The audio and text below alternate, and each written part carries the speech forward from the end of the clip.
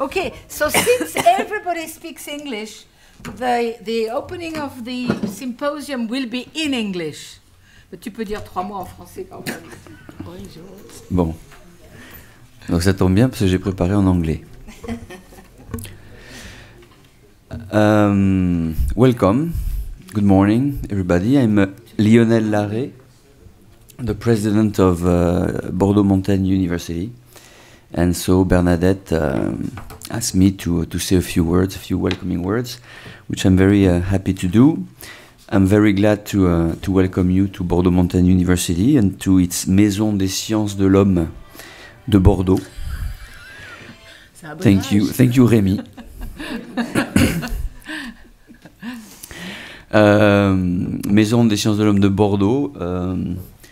So it's MSH and it should be B, but it used to be A because it used to be Maison des Sciences de l'Homme d'Aquitaine.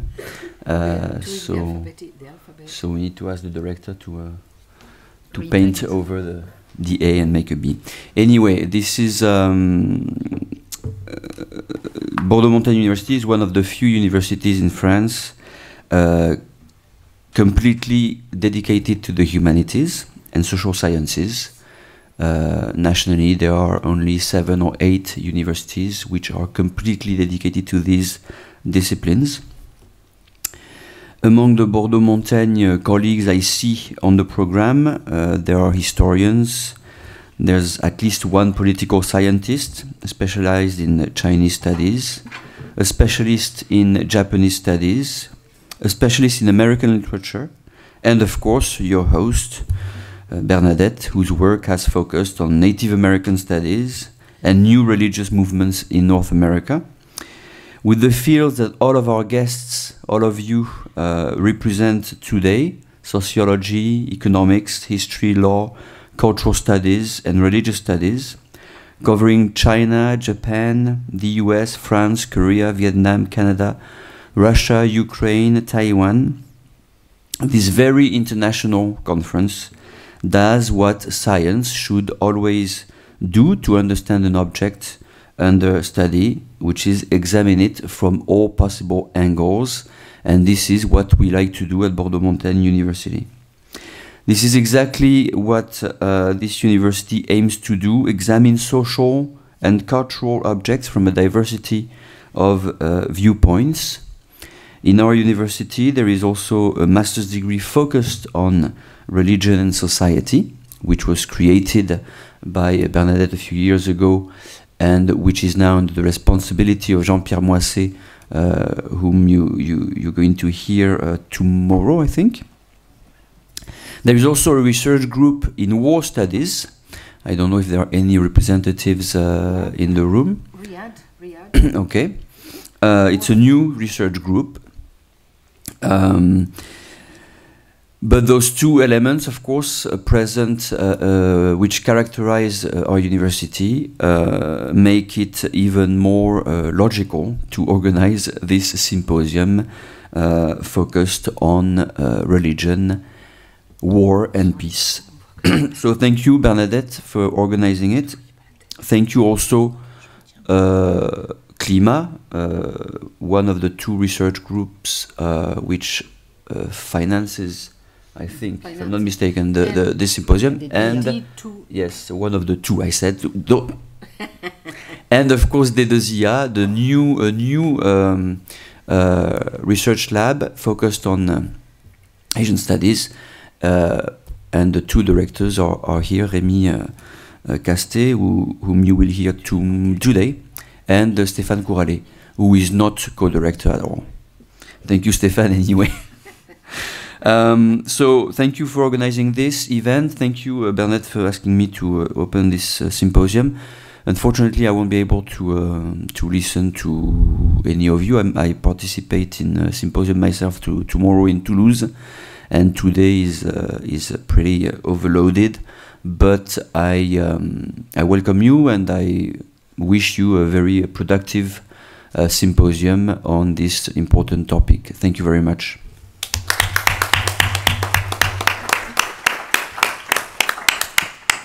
Thank you, Lionel. Thank you indeed. Well, I think Bernadette wanted us both because we are both, the two of us are close friends, but we are sort of a bit of a, well, there is one too many, me, because the Lionel's introduction is basically, well, he has said everything. So I'm not going to repeat things about the research groups.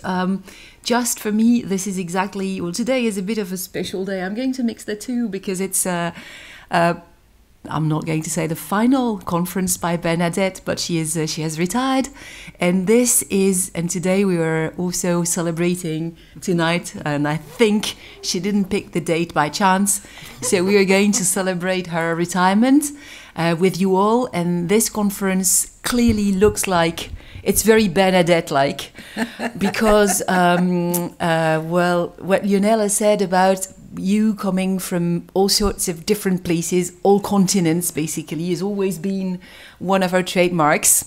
Her conferences have always gathered people from all over the world. And so that's always very, very pleasant that you should come from everywhere. And that Bernadette has built, and it's not only to celebrate her, she has managed to build this network of academic friendship that is so important for research, because that's, well, you are not strangers to each other, I'm sure, and certainly no strangers to Bernadette. And over the years, having people in universities who manage to create such, networks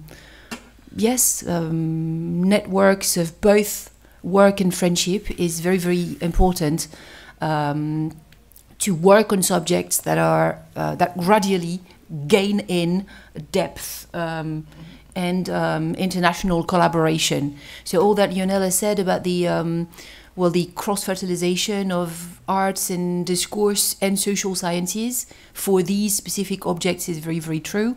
So I'm not going to repeat that. Just perhaps a compliment on the group that is called Guerre here. So it's GER, which is a sort of, it has been created through or copying the American way of studies like gender studies, food studies. We've been developing such objects in Bordeaux, Montaigne in the past couple of years, and particularly one on war studies, where we use the outlook, the perspective of social sciences to look on, to analyze this subject that is, typically more analyzed through, politics or angles or economics, angles that are not the angles of social sciences. And so I think it's very, very important that we should do that. I'm not at all going to try and say a few words in 5 minutes on a tiny subject like religion, war and peace, because it's obviously so big that it cannot be dealt with in a couple of words like this.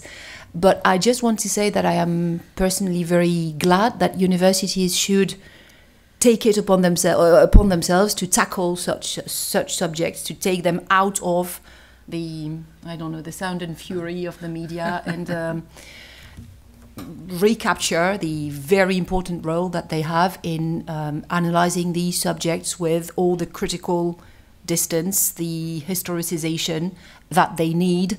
And so I do wish you a very profitable, pleasant conference before meeting you tonight, I'm sure.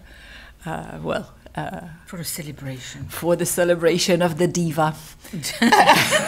And of the divine, of course. Of the divine, and I wish had I prepared.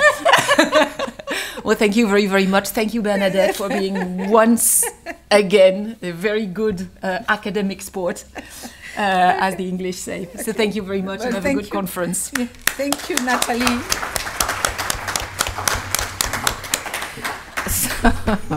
Of course, you will have understood that these are among my best friends for years. I mean, Lionel is almost my son. He's my spiritual son, yes.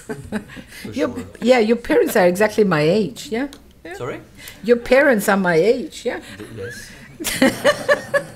All right, so here I wanted to thank, I'm not going to repeat the general welcome that you have just received, but I wanted to thank the people who have helped me put together the conference. Pascal Antolin, who runs now my research center, who has been keeping the little money allotted to conferences for 5 years, because originally I had planned this conference for 2018, then 19, then I had 2 other conferences to organize. Some of you came at that time. And then COVID, of course, postponed everything. And in January, she said, well, you still have the money. So I said, well, let's go. And very generously, Rémi Casté, when he saw that half the participants would be talking about Asia, added the same amount of money, which was very unexpected and extremely generous. No, thank you, really. So I would like also to thank, of course, the Maison des Sciences de l'Homme de Bordeaux-Aquitaine, so the house itself, but it's run by the 2 of you at the top, so thank you for allowing us to have this venue for conferences, because as I will repeat tonight, it's where I have been holding or attending conferences for about 50 years, because the house was, I think, opened in the 70s or something. You built it. Yes, in a dream. I had a vision, and it came down like the New Jerusalem. Poof, it arrived. Okay. So all right. And so I also thank, of course, the director of the Maison des Sciences de l'Homme, Sandro Landi. And I thank all my students who are lined up over there. And some of them may have a seat, who have accepted to be here today and tomorrow to serve, you know, as interpreters, as helpers in general. And they are the kind of people who make me forget that I am retired, because a lot of them are my doctoral students, and they keep giving me a lot of things to read, in particular Riyad, who must be hiding, because the PhD dissertation he gave me in June was 1,200 pages long. On the war in Korea. And so I said he would not defend it until it was reduced to half. And so it's done. So thanks to them, I'm never bored, and we keep, of course, meeting. So thank you also, of course, to all the people who are here. Most of you are people I've known for years. I'm discovering Stuart Wright because we met, but we had never really spoken individually. So you're the only one. And Yin also, who is, I can't remember where she is. Oh, yes, you're here in the front. We never see people in the front because we always look, you know, at the back. Who is a new also friend. And I think you're from Taiwan, but you are now coming from Holland. Yeah, exactly. From Amsterdam. Yeah, so we didn't have many people from Europe. In fact, we practically have, well, yes, we have Massimo from Italy, Rosita from Lithuania and Italy, and we have Jeremy James, I can't see you, but oh yeah, at the end, who is coming from Lyon, but he used to be in Brunei or something like that. So it's quite a diverse population. And of course, we have our friends from Korea and Australia for David Kim. Then we have 4 people from Taiwan. And then I have my dear colleague Jean-Pierre Moisset from here, Bouba Nuhu from here, and there will be more tomorrow. And merci à tous les techniciens qui vont nous permettre dans tout enregistrer, de faire marcher le Zoom avec le Japon, les États-Unis et tout ça. Je suis allée les voir plusieurs fois pour m'assurer qu'ils seraient là. Je les ai rappelés avant-hier. Il m'a dit oui, c'est bon. Voilà, donc merci à vous. And I'm thanking all my precious technicians who will be with us for these 2 days. Okay, so now to give a little, not theoretical, but a bit general introduction that will help all the students. Yes, and merci à tous les étudiants d'histoire et d'ailleurs qui sont là pour me faire signer à la fin de la journée votre présence. J'espère que vous comprenez bien l'anglais. Oui, c'est bon. Okay. So originally, I already explained that it won't be long. That it was a Russian project. That we have a partner university in Moscow that had asked me to run a program to compare the relations between the states and religions in Russia and in Western Europe. And the Russians are, I'm not talking about the present, but the Russians are generally difficult to work with because they don't answer emails, and unlike you all here. So you write to them and maybe a year later you get an answer. So I found it very difficult and I almost gave up. My colleague Maris Den said, well, give up. So I almost gave up, but then I have always finished all the projects I had been interested with. And I didn't like retiring and not having done this program. So finally I reopened the project in February, mid-February. So here I start writing to the Russian people. And you know what happened on the 24th of February. And so, of course, there aren't many Russians present here. In fact, there are none of them because of the war. And somebody will talk about that. So my idea was to examine how religions and violence can be linked apart from just terrorism, because everybody has been writing about, Islam, terrorism, etc., etc. And there are, of course, many more ways of looking at religion and violence. First of all, the two are totally connected from the very beginning. If we were a happy people of bisounours, as we say in French, that is to say peace and loving, in paradise, immortal, we wouldn't need religions. We wouldn't need masters to tell them how to behave. We wouldn't need commandments not to kill, etc., etc. So if violence did not exist, we probably wouldn't have religions. Then how do religions orient the way we act? And that's what, of course, Durkheim called, the dynamogenic function of religion. So today, because the subject is so vast, we will only look at three aspects of this huge topic, religion and violence. One is how religions can be instrumentalized by politicians or by individuals seeking their own power. But so it's called in the program Religion and Politics. And it's a huge topic. We will only select a few examples.